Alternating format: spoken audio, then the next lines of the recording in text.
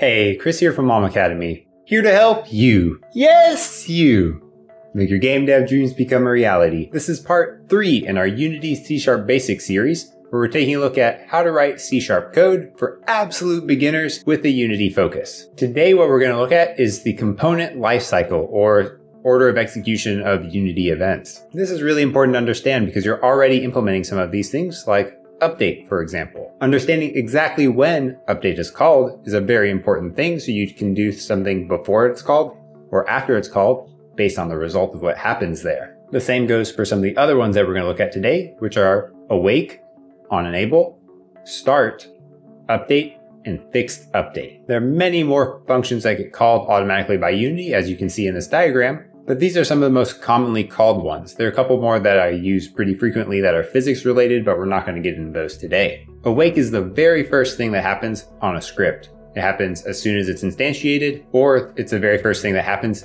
whenever you load the scene if that game object is already on the scene. Then OnEnable is called for all scripts as well. So every one of these that we're talking about today get called on every single MonoBehaviour in the scene. After that, start gets called, and then we start entering into what's called the FixedUpdate loop and also the update loop. FixedUpdate is something that we usually use for physics operations. It's a totally separate simulation happening on the physics side, and then it gets rendered after the update loop. So whenever you're thinking about where should you put something, think about it in, is this a physics operation? If so, probably belongs in FixedUpdate.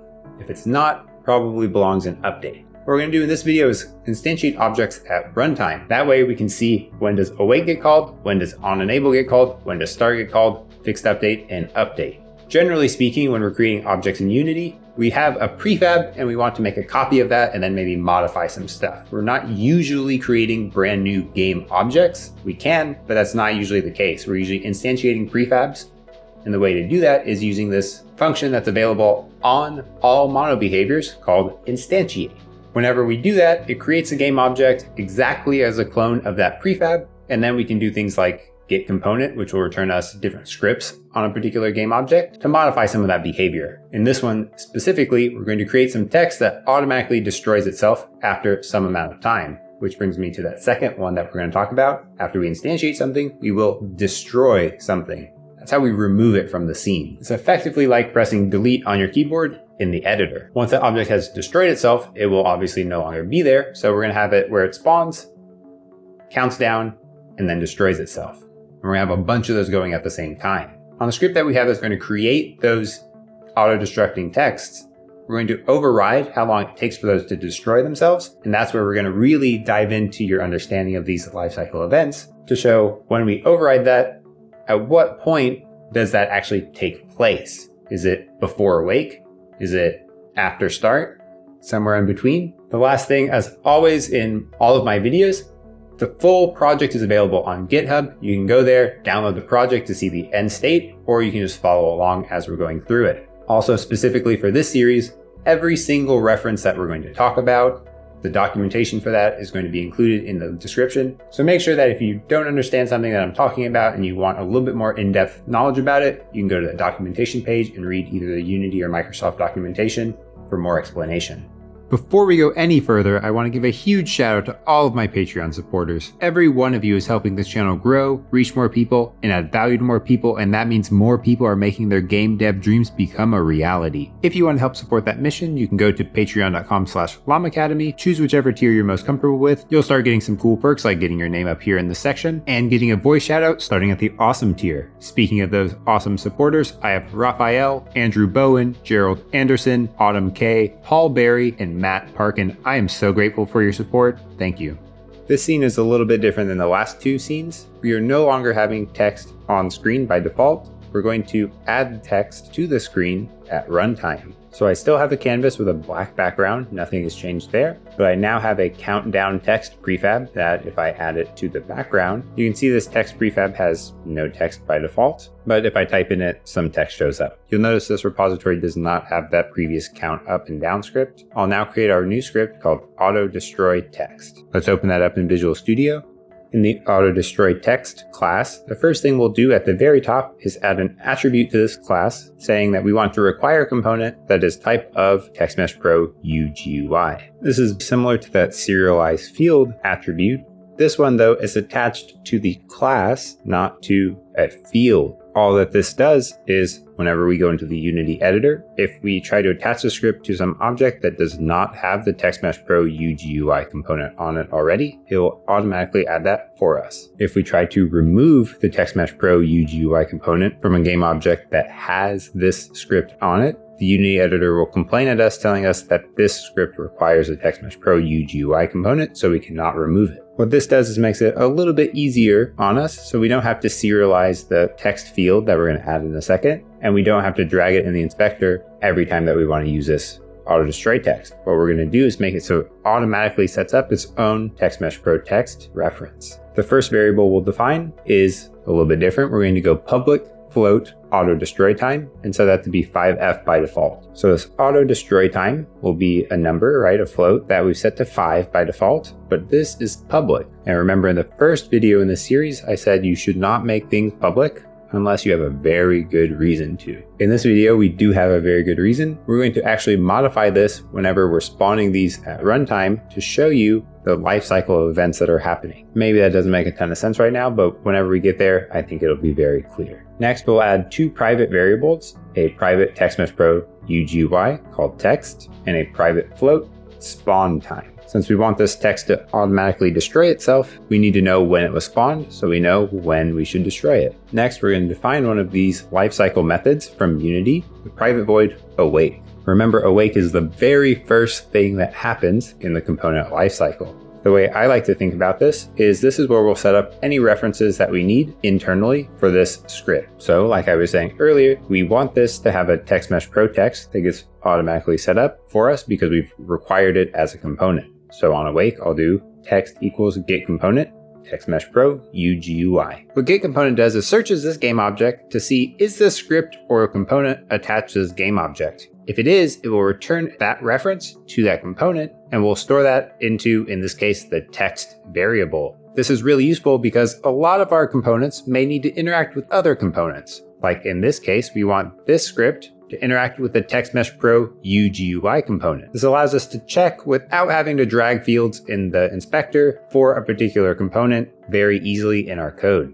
That way, before anything else happens, I know text will not be null, which is a default value when we don't assign a value to an object reference. What I'm going to do is define the next event that happens in the Unity lifecycle, the OnEnable. So we'll define private void OnEnable and set the spawn time to equal time.time here. Now let's use the update loop. Remember, update is called once per frame. We've already used it before. Now we're using it with a little bit more context about how does it get called and where in the lifecycle of this script does it get called. We'll define a float remaining time to equal spawn time plus the auto destroy time minus time.time. This will tell us, based on when we spawned, how much time is left before we should destroy this game object. Remember that time.time is the current time in seconds since the application started. We'll check if the remaining time is less than or equal to 0.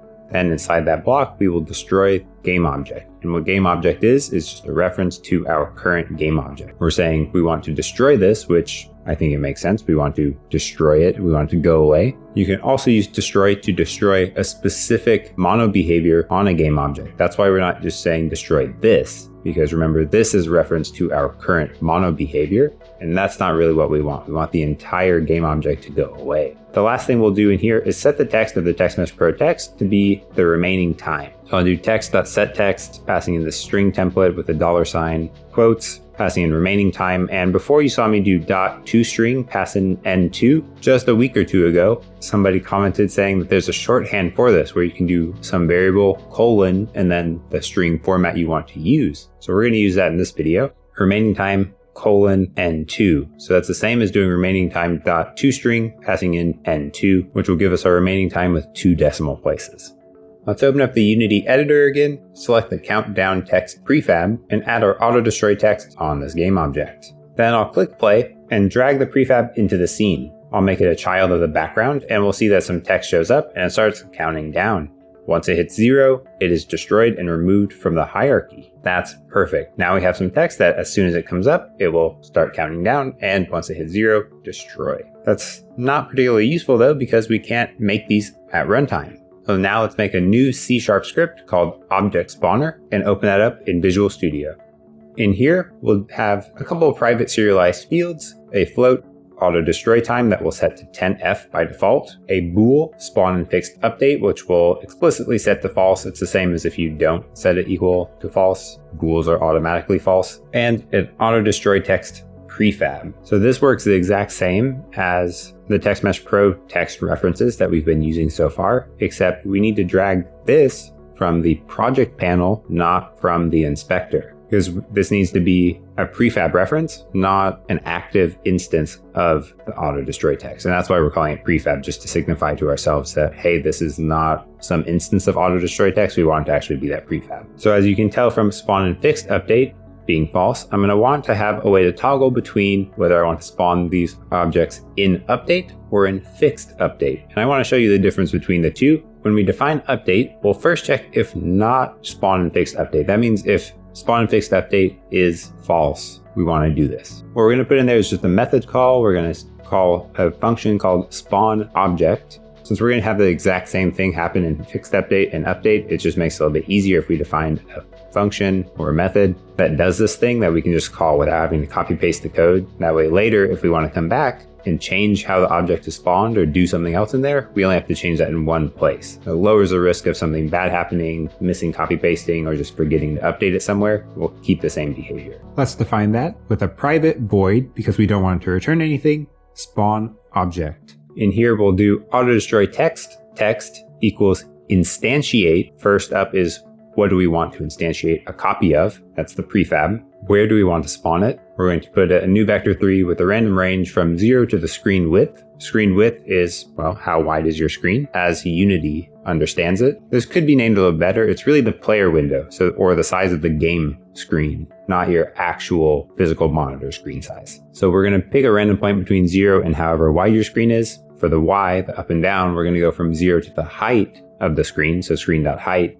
And for the Z, we're just going to keep it at 0. They'll all be the same depth. A vector3 is really just 3 different floats organized in X, Y, and Z, all tied together in what's called a struct. For our purposes today, a struct is basically the same thing as a class. You can put in class member variables, you can put in functions. It doesn't do anything fundamentally different than a class for our purposes of what we're talking about today. There are some very important key differences that we can talk about in a future video, but for today, you can think of them as the same thing. You are actually already familiar with the vector3 if you've used the transform component in Unity before. The position is defined as X, Y, and Z, right? And that position is a vector3. What you modify to rotate an object is also a vector3. It's stored differently than that, but that's what you're interacting with. We have to say new because we want to create a new vector3. I think that's pretty self-explanatory. We want a new one, and we're telling it, I want the new one to have these properties. When we say new and then we pass in these properties, that's called calling a constructor. We're constructing a new vector3,